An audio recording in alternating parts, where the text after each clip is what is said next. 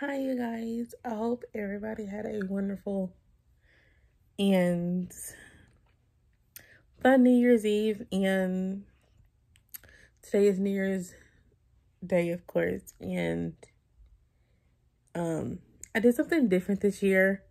I went and spent the New Year, well, not by myself, but I was with a friend. And um, I came home today because today is the 31st. And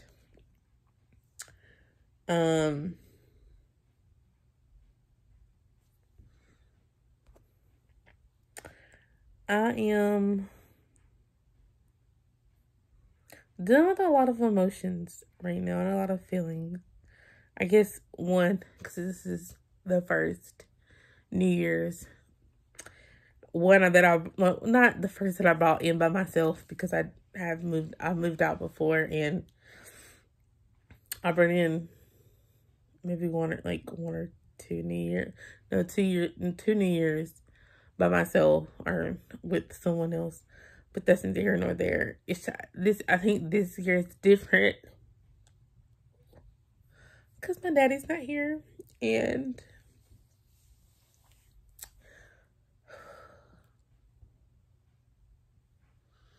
I don't know. I just felt the urge to pick up the camera and show you guys and talk to you guys about the real raw of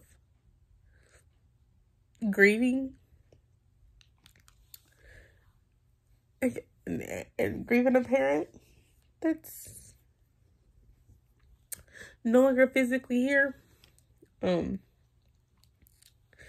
of my daddy's here spiritually, and I feel him, and sometimes I hear him a lot, especially in the moments where I'm doubting myself as far as like moving, because I have some guilt.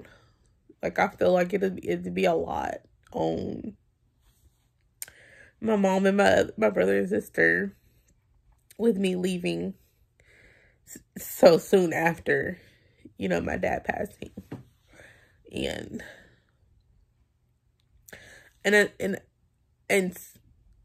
I'm realizing now subconsciously it's the money aspect of it. It's not the me not being here aspect of it.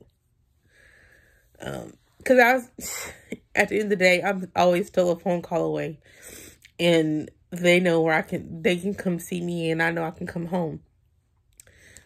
In the weird, crazy kind of way, it's just the way society has us thinking like money is everything, and I honestly don't want to leave them in a way where financially they struggle, which I know they won't. Because God's got them, just like I know God's got me. And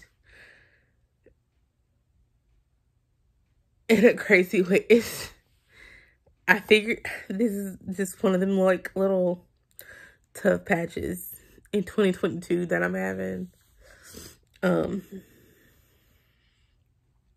Because to be completely honest with y'all, I was supposed to I could have moved into my new place on the 31st or on Monday, like this Monday coming.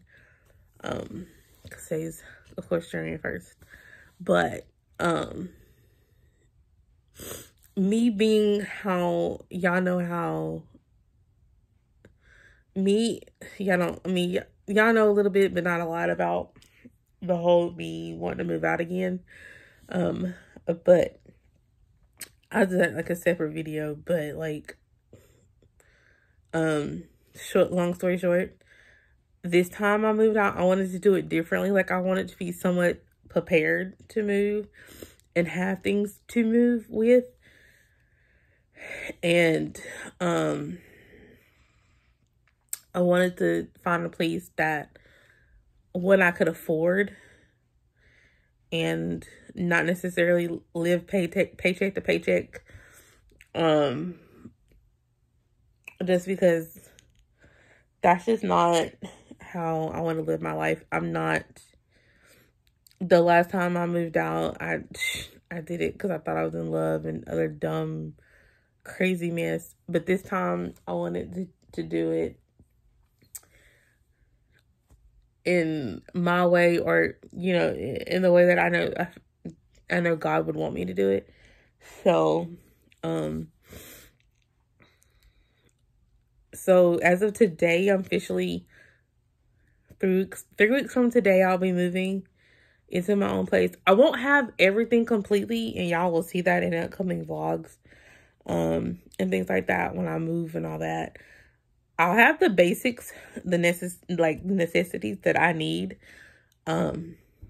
just because of it's just life, and how I'm doing things is not necessarily. Some people will agree with this, some people won't. It is what it is at this point. Because I know some family members are like, how are people, like, how are you moving? You just lost your dad. You're going to, you know. If you know me, you know I'm not going to do nothing that I feel is not going to be beneficial for my family. That's just how like, the woman that I am now and the woman that I'm becoming now. I wouldn't want to do anything to hurt my family. So therefore, my mom is supportive, and this is how I know this is God's plans, and this is how I know I'm on the right path in a way, in a not even a crazy way, just my spirituality. My mom and sister bought me a whole bunch of stuff, like, to move for Christmas. My grandma who on my mama's side, we draw names, and we each person buys like gifts for that person that they picked. And so my grandma had my sister, and my grandma is a very church going lady. She goes to church. She reads her Bible daily. She prays daily. And for her to give me a gift in my moving process, like the process of me moving out, leaving home again for the final time, and doing it on my own, and for her to give me a gift, speaks volumes to me. And it just honestly, in God's way, that's his way of showing and telling me what I'm doing in this path that I'm on is the correct path. She got me like little dish towels to put up, and she also got me Christmas. Well, they're like more Christmas dish towels to go in the kitchen, and she got me Christmas cards. And I quote, this is what my grandma said to me on Christmas Day, because that's where we went for Christmas. She's told me that she got me these Christmas cards, and she expects a Christmas card next year coming from me from my new place. And honestly, that solidified everything, that all my emotions that I've been feeling, all of the doubt that I had, that solidified it for me.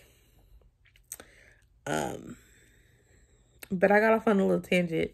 I just want to come say Happy New Year. It's the year 2022. Blessings to all of you. Thank you, God, for bringing us all into a brand new year. And I pray that we all continue to grow closer to him and come into our own, and continue to write our own chapters in our own books. Continue to be what God put us on this earth to be. And honestly, I know it may sound weird, like, I don't do this for the views. I don't do this for the potential money that I could make. I do it because I honestly want to look back on it and see where I've come from. And this year I'm gonna be more consistent with it. I promise you that. So I'm just going to upload this the way it is. Everybody, everyone that watches this video has a wonderful 2022. And I love you all, and stay tuned for more.